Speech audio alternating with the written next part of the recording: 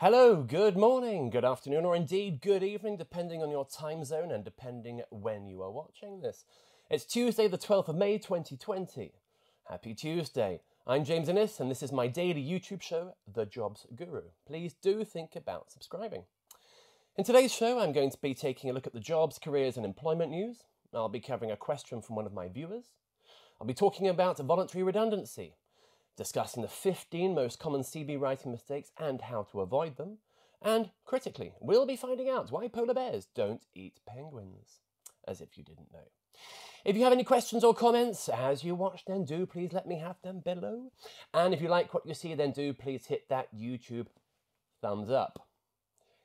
So, first as usual, I've had a good read of all the jobs, employment and careers related headlines, and we're going to be having a chat today about this furlough scheme palaver, because that's definitely the main news today. How many people in the UK are currently on furlough? Any guesses? Yes, that was rhetorical. It's 6 million. 6 million people currently having 80% of their wages or salaries paid by the government aka the taxpayer, whilst they sit at home and chill. Not my words, but that's certainly some people's perception. This is costing the country a whopping great 14 billion quid, that's pounds sterling for the benefit of my foreign viewers, each and every month.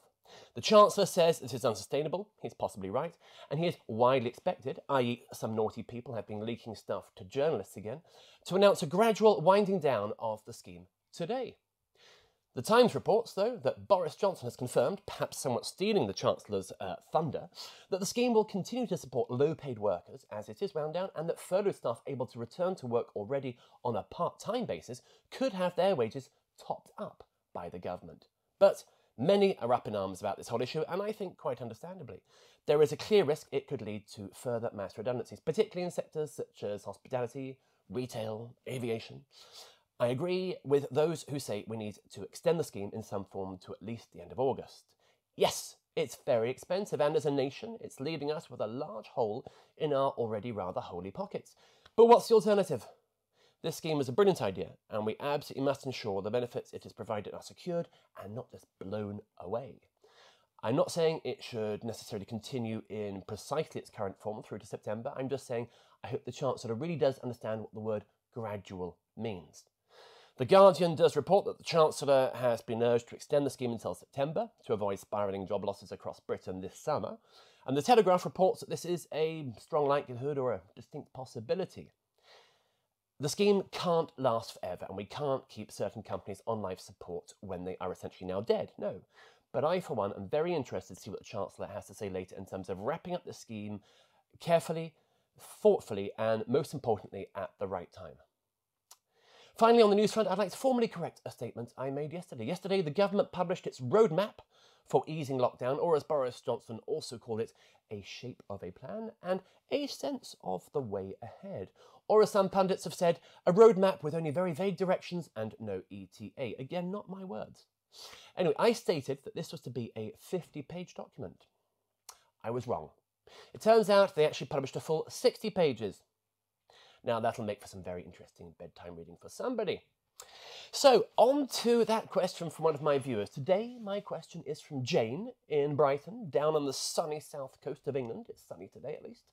And it's famous for its pier, if you haven't been there. Jane's question. I am a freelance copywriter. However, I have lost my main client, a travel firm, because of the ongoing coronavirus situation. This has left me in a bit of a state financially, and a lot of other places I've contacted for work aren't taking on new people. Are there any other avenues of work I can try that you would recommend that would allow me to use my copywriting skills? Well, Jane, I am so very sorry to hear this, and indeed all of the very similar stories I have been sent recently. There's been a lot of them. There are a lot of freelancers in particular out there, in very much the same predicament as Jane. Fortunately, yes, the government has stepped in with some serious financial assistance for the time being. We were just talking about that. So if you don't already know about that, then please do look into it immediately because, as you say, this situation will undoubtedly have left you in a bit of a state financially, as you say. What with so many freelancers out there in the same boat as you, competition is obviously exceptionally fierce right now. So I think that, being open to exploring other areas is very important. Don't just search for copywriter roles, on Google or whatever, but look at any freelance or work from home opportunities. You may well find something that hadn't at all crossed your mind, but Obviously, be careful to avoid, the many scams out there. Work from home is a bit of a dodgy area on the scam front. It's going to be vital to update and enhance your LinkedIn profile, making it clear that you're available now and open to opportunities. And I just use platforms like Upwork. Broaden your search, get your name out there. As it happens, my business, the James Innes Group and the CV Centre, is experiencing quite a boom. We can't get hold of good writers fast enough. So, maybe think of that. There is hope. Basically, in situations like this, when competition for freelance work is ferocious, it pays more than ever to identify your transferable skills and think outside of the box. Now, I'm always open to interesting new questions from my viewers, so if you have a jobs, careers, or employment-related question for me, then do please type it into that comments section below, and I may well feature it in a future episode of this show. And if I do, then there will be a Jobs Guru coffee mug winging its way to you in the post, which of course works equally well for tea, even chamomile. Now, each day, as well as answering one viewer's specific question, I always look into a specific issue which has been raised by a number of different viewers. And today, I shine my little spotlight on VR, or voluntary redundancy. Now, voluntary redundancy is a financial incentive offered by an organisation to encourage employees to voluntarily give up their job, typically in downsizing or restructuring situations or, global pandemics.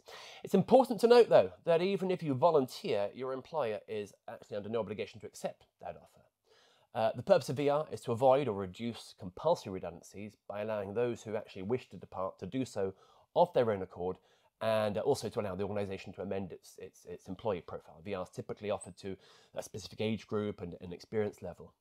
Now, if this comes up as a possibility, you should, of course, think very carefully about it, whether it's right for you, especially now, and including how it will affect things like, for example, your mortgage. So give it some good, serious thought before making any decisions. Now, on to the main topic I wish to discuss with you today. As you may or may not know, I've written a few books. In fact, I am the UK's best-selling careers author. Amongst my titles is the CV book. Yes, I literally wrote the book on CVs, and it is, as they say, available in all good bookshops.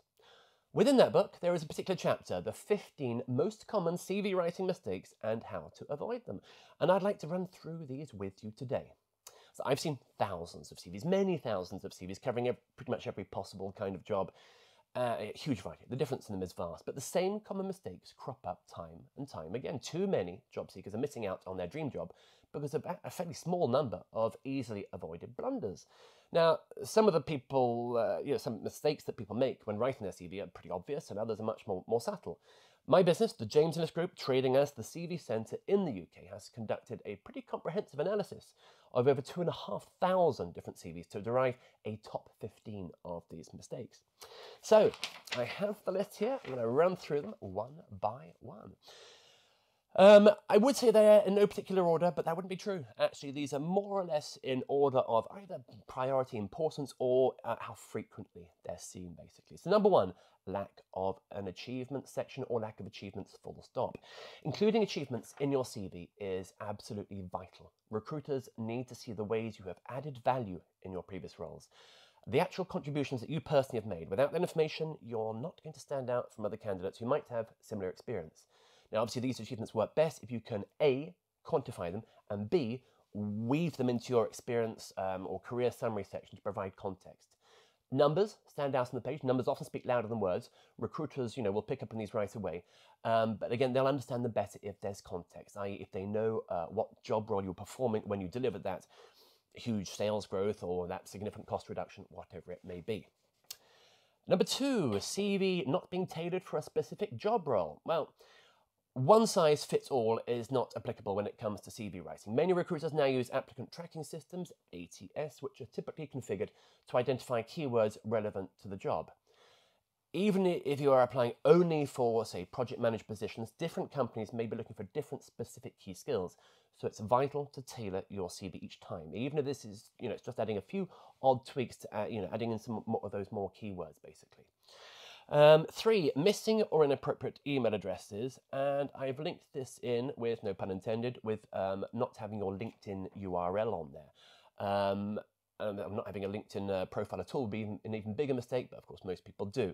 Anyway, so having no email address on your CV is clearly a problem, but it's not something I see very often these days. More problematic and far more common is the use of fun or jokey email addresses. Now, these are going to be fine for corresponding with your friends and family, but from an employment point of view, I'd go for something more serious, more professional. You might have the perfect CV, but if your email address is mrloverman@example.co.uk, then it may harm your chances. And I'd say it's important to include also a working URL to your LinkedIn profile. It's vital to have a LinkedIn profile, but do include a link to it from your CV. That's a really nice touch, I think. A majority of recruiters now use LinkedIn to source candidates and find out more about someone, so make sure they can find you easily. 4, lack of proper professional profile. A professional profile is a brief statement at the very beginning of a CV. I'm sure you probably know this. And in the space of a few short lines, it is supposed to convey to readers an overall impression of your key personal and professional characteristics. It's essentially an introduction, and it should give readers an overview before they read on in further detail. Very important to include a sufficiently detailed, but not over-detailed, but very carefully phrased professional profile. The reader needs to know instantly what you're about and what sort of position you're looking for. And going back to the previous point there, or the point before actually, this is also a key area to consider tailoring for different applications. Number 5, length. This is one of the most common problems I see when people prepare their own CVs. They're quite simply too long. I've seen CVs over 30 pages long, true, yeah, and with photocopies of all their certificates on top of that. It's not an autobiography, it's a curriculum vitae, it's a lot shorter. Now, if it's possible, a one-page CV can have huge impact, and some recruitment agencies and headhunters in particular may insist on a one-page CV. But as a general rule, a 2-page CV is about right for most people, at least in the UK, and that should give plenty of space to highlight those achievements I just mentioned.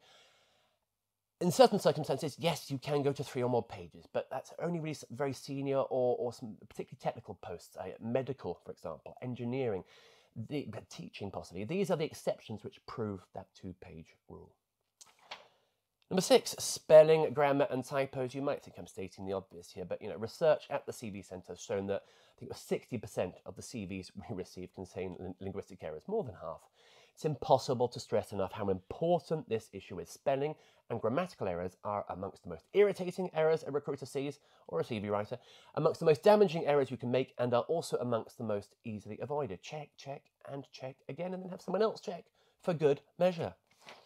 7, the inclusion of photographs. People often include photos of themselves on their CV. Don't. Not in the UK, at least.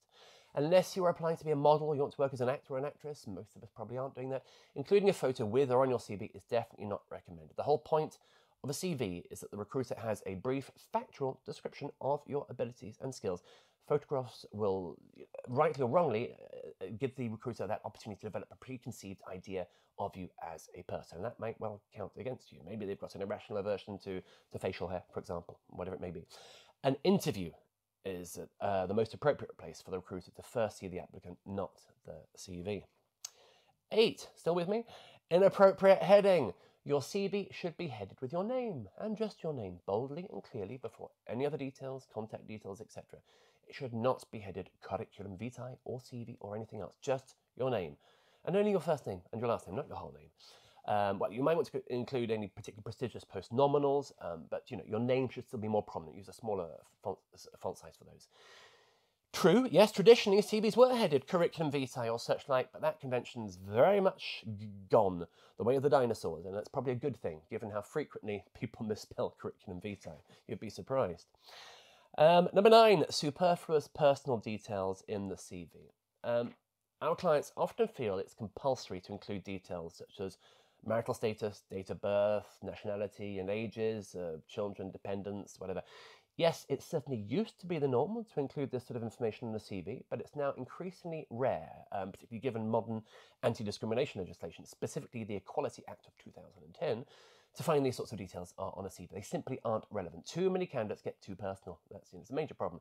A recruiter doesn't need to know whether or not you're married, how many children you have, where you like to go on holiday, what your partner's name is, what you normally have for breakfast, whatever it is. It's too personal. These facts should not affect whether or not you can do the job. They simply clutter up your CV and make it harder for recruiters to get to the key information that they really do need to see.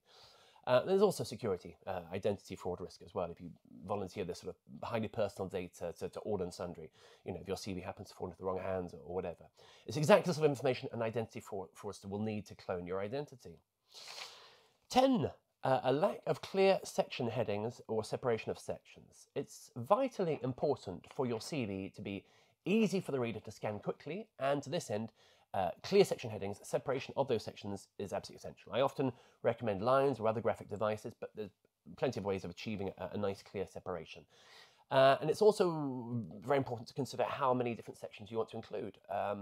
Considering what I mentioned before about how important it is to keep your CV concise, be ruthless about what content makes the cut in your CV. For example, don't include a section dedicated to IT skills if all you can list is Microsoft Word and the internet, for example. Number 11, use of personal pronouns. Okay, so the words I and me are often used repeatedly in homemade CVs. Either that or he, she, and his, her by people opting for the third-person perspective. The most professional CVs are exclusively written without the use of any form of personal pronouns. Using I and me or he, she, and his, her, it looks unprofessional. And it can also convey an impression of, arrogance and egocentrism. I this, I that, I the other, me, me, me. But most of all, it's just too informal. It doesn't read well. It might seem unnatural for you. I can understand that, to write a document about yourself and yet never use either I or me. But recruitment experts conclusively agree that this is the best way to do it. Number 12, inappropriate section order. It's extremely important to choose an appropriate order for the various sections of your CV. For example, the decision whether to put your education qualifications before or after your career history, that's critical. It all depends, really, on what your greatest selling point is. You should make sure that all your most important information is conveyed on the first page or, for a one-page CV, in the top half of the page. Now, what do you think is going to be of more interest to prospective employers? Is it going to be your educational qualifications or your career history? Think it through. We're on to number 13 there. Right, no bullet pointing or too many I'm squinting. I need to get glasses soon enough. No bullet pointing or too many bullet points. In today's fast-paced world, recruiters no longer have the time to read large, solid blocks of prose. They need to extract the information they need, and they need to do it fast. Long paragraphs of prose are tiresome for a recruiter to read through, and as a result, many just simply won't bother. This is where bullet pointing comes in. Unfortunately, many people fail to use it to their advantage. Now, I don't recommend you use it absolutely everywhere. I wouldn't use it for your professional profile, for example. Do write that as a solid block of prose. But I do very strongly recommend you use it in your career history. Number 14, almost there now. Reverse chronological order not used. Now, it's a standard convention on CVs to use reverse chronological order, i.e. to present your most recent information first, followed by older and consequently less relevant information. Most people do get that right. Some don't. I would strongly suggest you make sure your CV conforms to this. Many people do find it, illogical. They don't feel comfortable with the idea. But look at it this way. Should the first job you ever did, for example, working in a pub to support your studies or something, really be the first thing that a prospective employer sees when they're looking at your career history? If you're now a managing director or something, it's going to look a little irrelevant. And when they look at in fact, if you're a managing director, it shouldn't be on your CV anyway. But still, when they're looking at your education qualifications, do they want to see your GCSEs first, that you sat 10 years ago, or the Masters in Applied Communication that you completed 3 years ago? They want recruiters most interested in what you've done most recently. That's what's most important to them. Sorry there, cat just knocking something off the table. Number 15, and finally, excessive details of interests. You should aim to keep your interest section brief, if indeed you include one at all. As with the other aspect of your CV, include what you feel will count in your favour, but be selective about it. Many people write far too much in this section. Obviously, boring things like socialising or clubbing, which might actually not be boring of themselves, but they're boring on a CV. Avoid those sorts of things, and it gives the impression you're going to come into work hungover on a regular basis. And even if you do plan to go into work hungover on a regular basis, it's best not to advertise the fact. I'd advise against travel as well, unless you really want to work in that sector, which is probably a little tricky at the moment, I'm afraid. That's one to avoid too. Choose carefully. Maybe you do have a passion for model railways, but do you really want the recruiter to know that? So there we go, have it. All 15 points there. the 15 most common CV writing mistakes. Naturally, I would really welcome any thoughts, questions, ideas, comments you may have in the comments section below. Like, make sure the cat's out of the room before you start filming, James. Please, comment section down below there.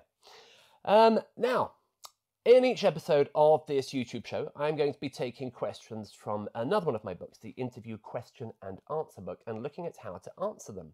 And all this week, I'm going to be taking questions from the chapter which is entitled Weird and Wonderful Questions. Today's question: why don't polar bears eat penguins? Similar questions include, why do butterflies generally come out during the day and moths generally come out at night? That is the right way around, isn't it? Yeah. And is a tomato a vegetable? Or is it tomato a fruit? Those who watched yesterday's programme might think this question is along the same lines as the question I discussed about monkeys and chandeliers. But technically, this is actually a general knowledge question. Polar bears don't eat penguins because polar bears live in the Arctic and penguins live in the Antarctic, which isn't exactly next door. There's a little way between the two of them. However, when an interviewer is asking this sort of a question, they're not really expecting the majority necessary to get the right answer. They don't necessarily care if they do. In fact, they're more interested in how you react and how you think your answer through. So yes, unless you know the correct answer, this question is actually quite similar to yesterday's question about monkeys and chandeliers. And if you have no idea what I'm talking about, then flick through and have a look at yesterday's show. So how to answer? Well, because they can't get the wrappers off? Boom, boom. Yes, well, that would certainly be one possible answer. Let's face it, you're probably not a zoologist. So this is one occasion where demonstrating a sense of humour, not to mention some lateral thinking, wouldn't do you any harm. I certainly know of at least one candidate who did answer in that fashion.